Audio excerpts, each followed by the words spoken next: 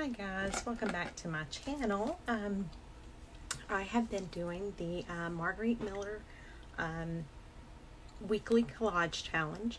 I just got my book on February 22nd or 23rd, 23rd, I guess it was. So I'm like 2 months behind, but I've been trying to catch up. I did do a couple of them on camera. But I've done some off camera, so I'm just kind of going to go do a flip real quick. This is her book that she, the planner that she offers in her Etsy shop. It is a great deal, $22.50 I believe it is, plus shipping. I ordered mine and had it within 7 or 8 days, something like that. The quality is amazing. I will link that this book down below if you want to purchase this, but she does have it where you don't have to purchase anything, that you can just compete in the challenges.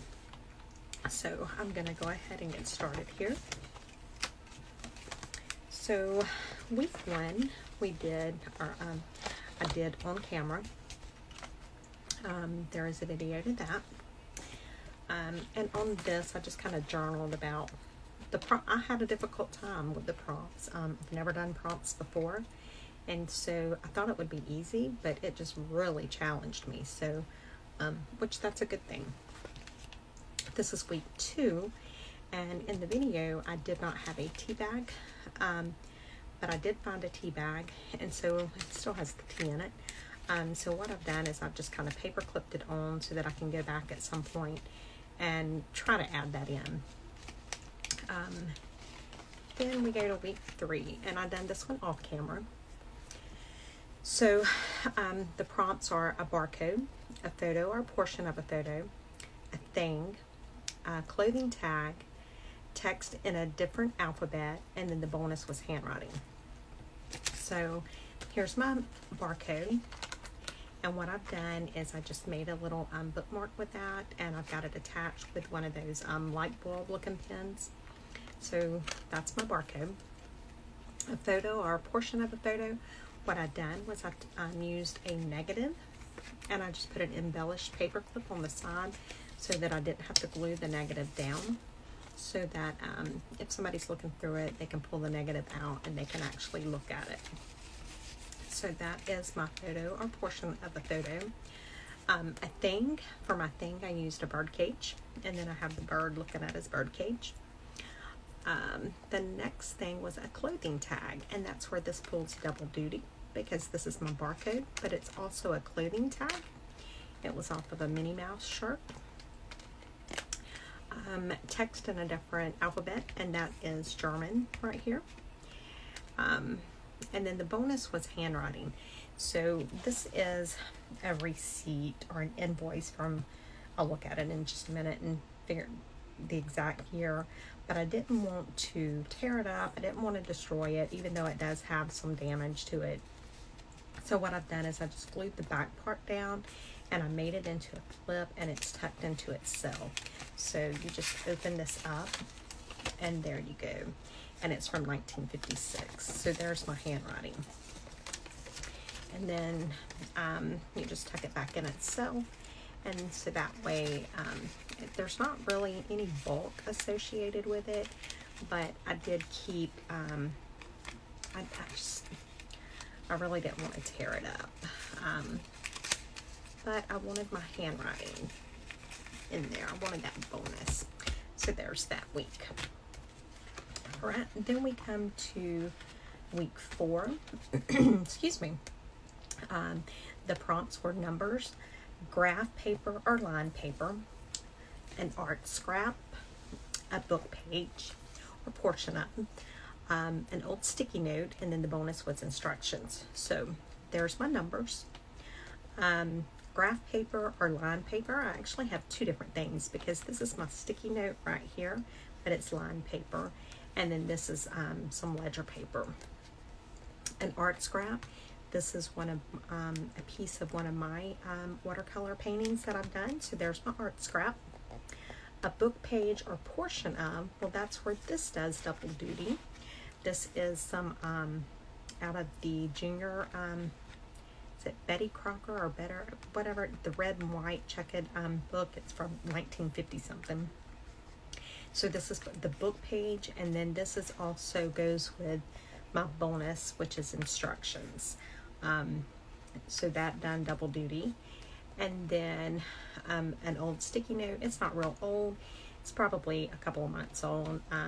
It was part of my grocery list, and so I just cut most of it off and then use that. And then this here is just a piece of a snippet roll because this page was missing something, so that's why that's in there. Now, before, well, this one's okay. It's the next page I have to, excuse me, explain to you.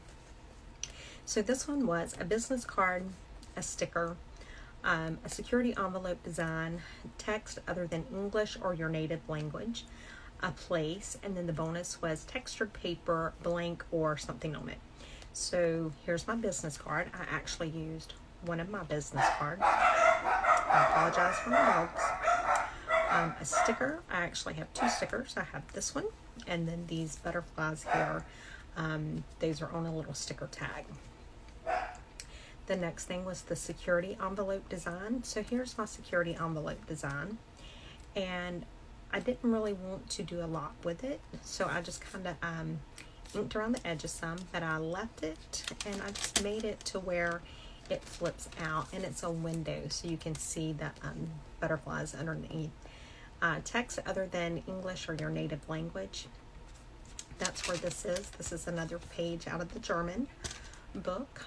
A place. Well, here's my place. And the bonus is textured paper, blank or otherwise. Well, this is my textured paper.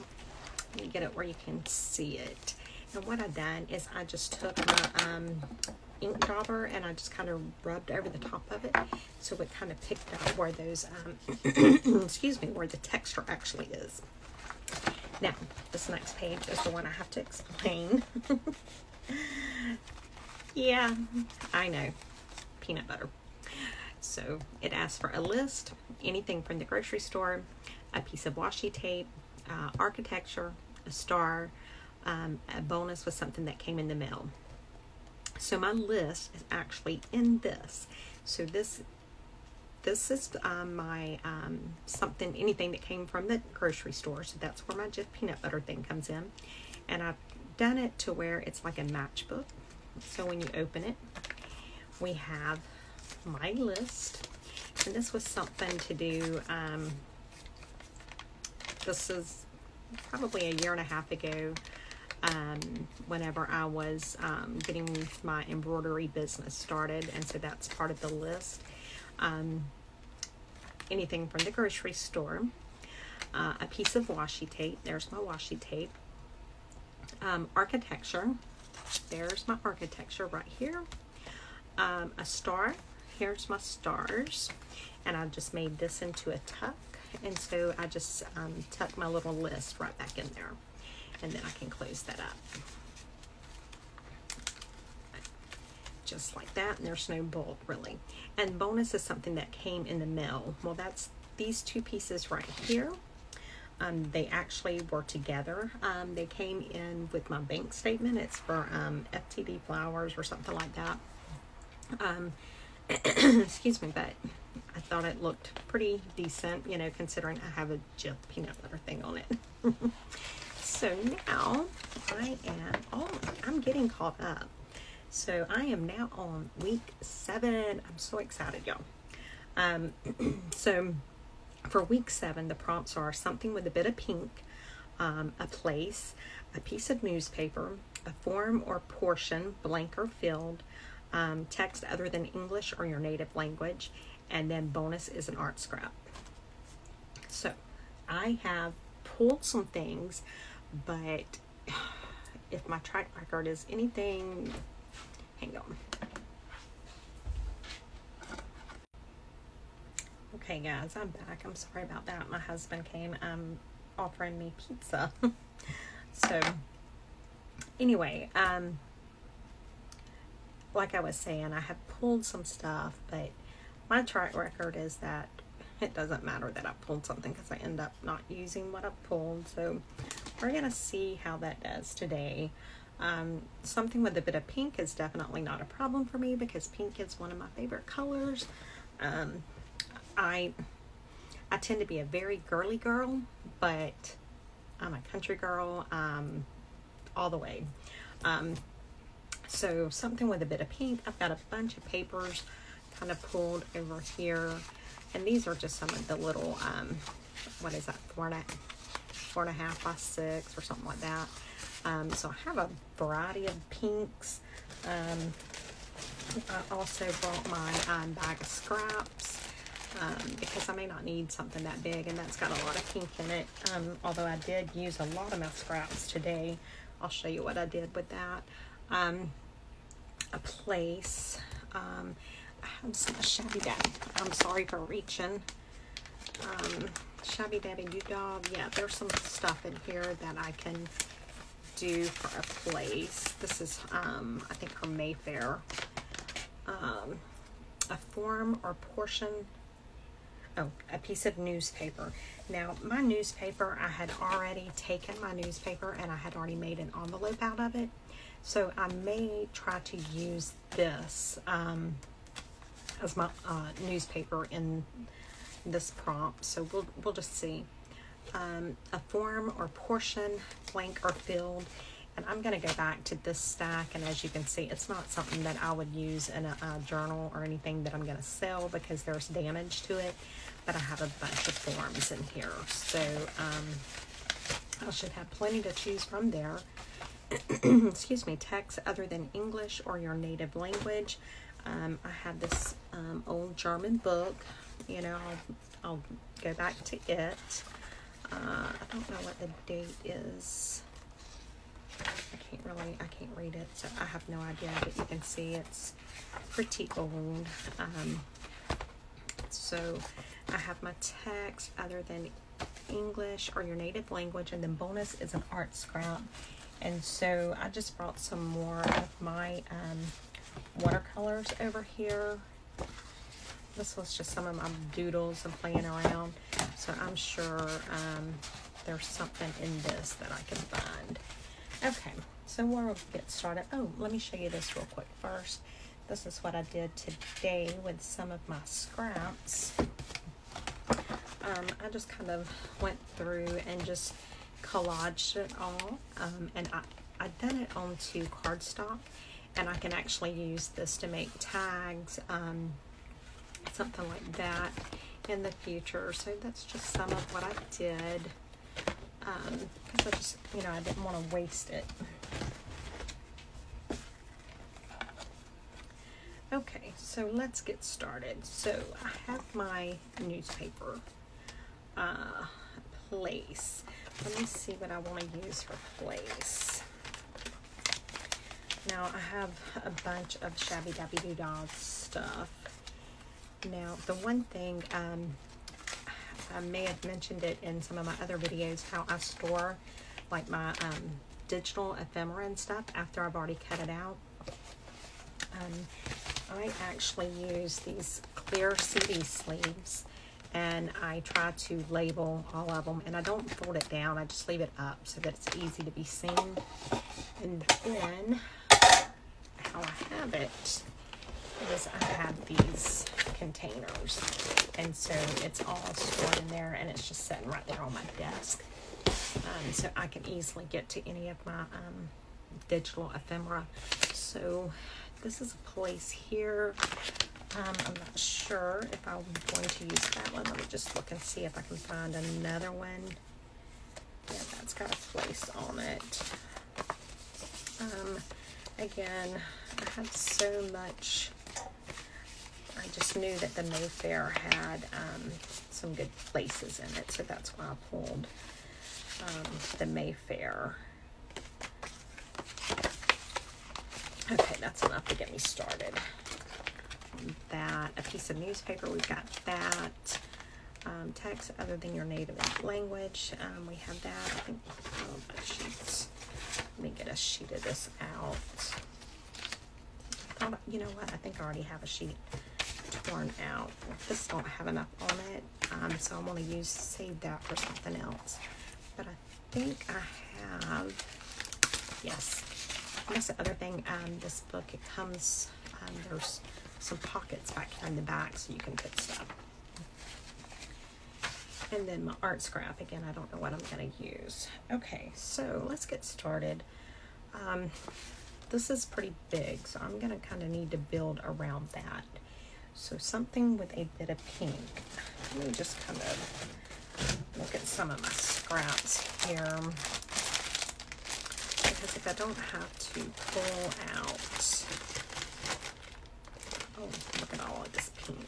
See, I'm telling you, I love pink. I just love, love, love pink. It is truly one of my favorite colors. Okay, I think we have enough to make a decision with here. As I'm still plundering through the bag to see what else I can find. Pink. Yeah, I'm bad about doing stuff like that. And I just have such a hard time making decisions a lot of times, especially when there are a lot of choices. Yeah, I have a really difficult time. Okay, and I'm just making it more difficult on myself because I have all of this pink stuff. Okay, let's put that to the side. So now what do I want to do?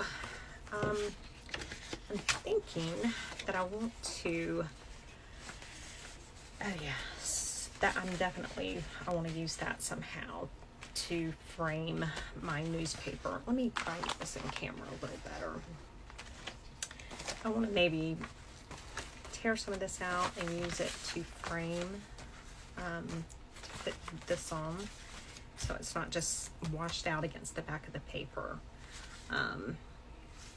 So let me go ahead and do that because I think that's what's going to determine which direction this is going to go. And I don't need that big of a piece, so I just tore a little piece out right there. And I'm thinking I might like it like that. Okay, so let's just see. Now we have a place. You know what I could do?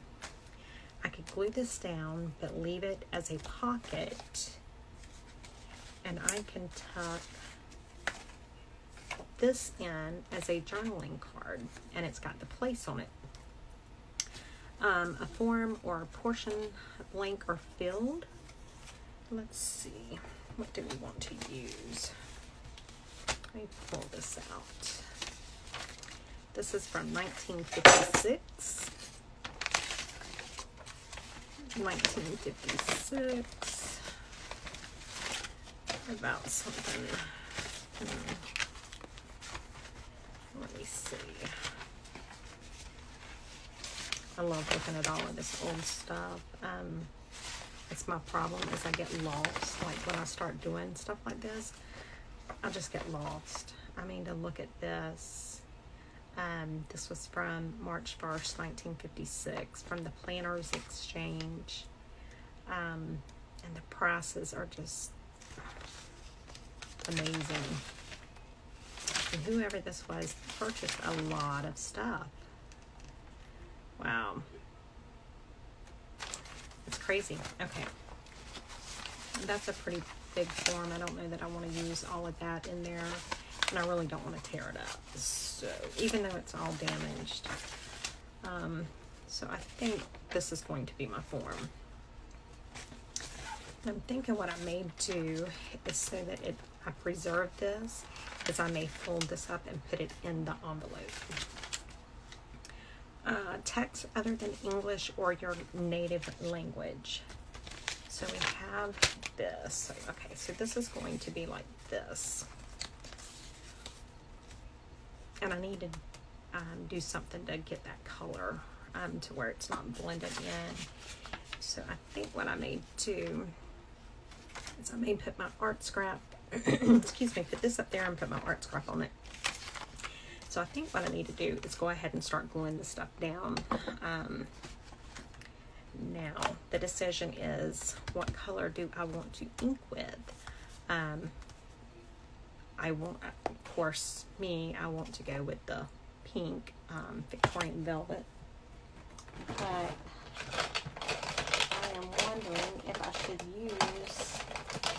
different color.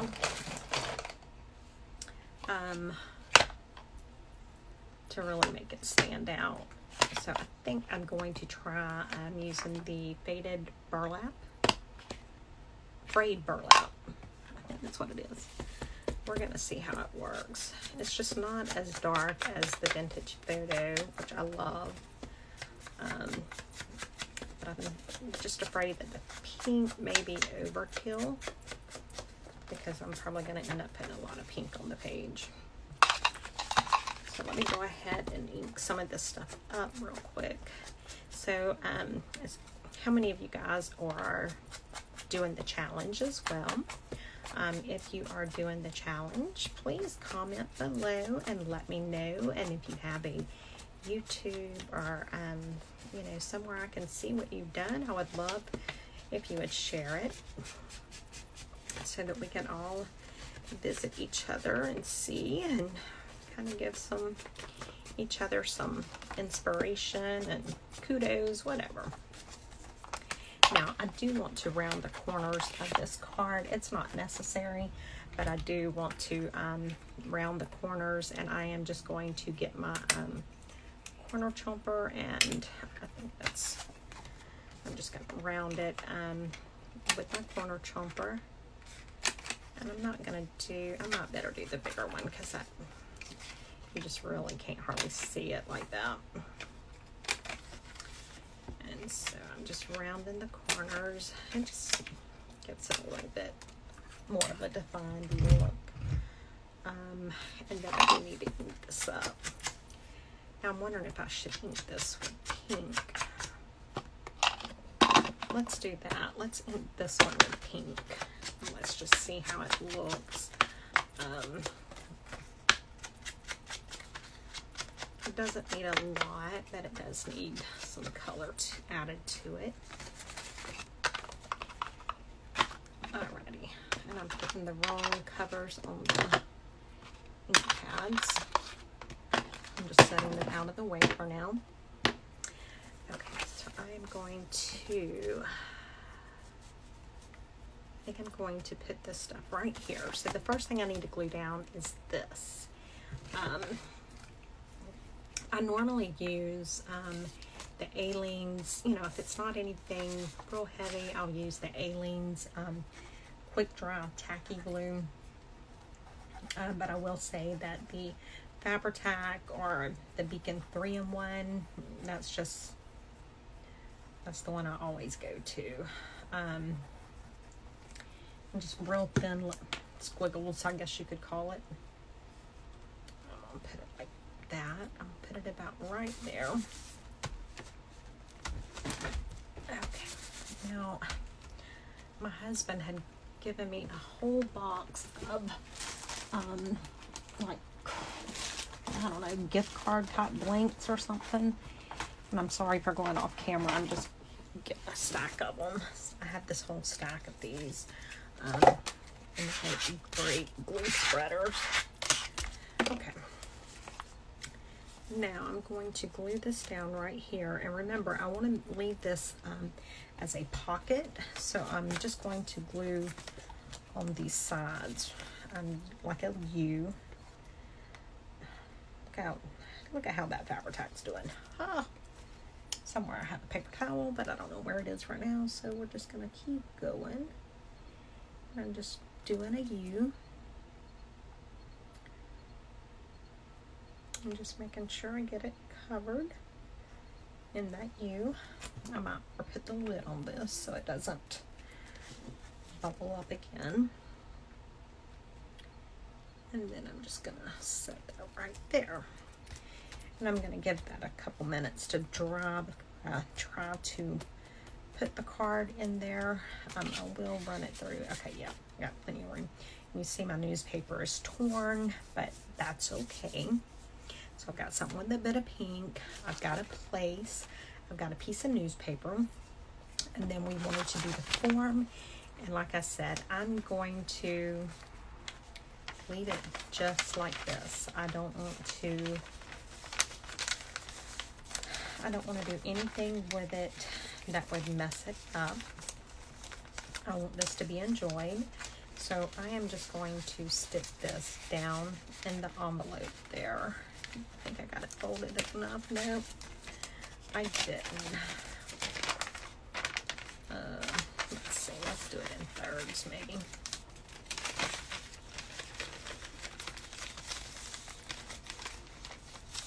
Okay, and then fold it like that. That's short enough now. Now we can just put that in there, and then we can close that. And then that'll go right there. Now the only thing I need to do is text other than English, and then my bonus, the art scrap. So let me take a look at which art scrap I need to use. Oh, I see. I think let me see what I want to use. I think I like that one right there. So I'm just going, you know what, I'm just going to tear it. I am, wow, that paper's thick. Is that watercolor paper? It is thick. Ugh! Tearing is not as easy as I thought it would be. Goodness gracious. So, you know, I just want to tear a little bit of this. I'm not going to need the whole thing.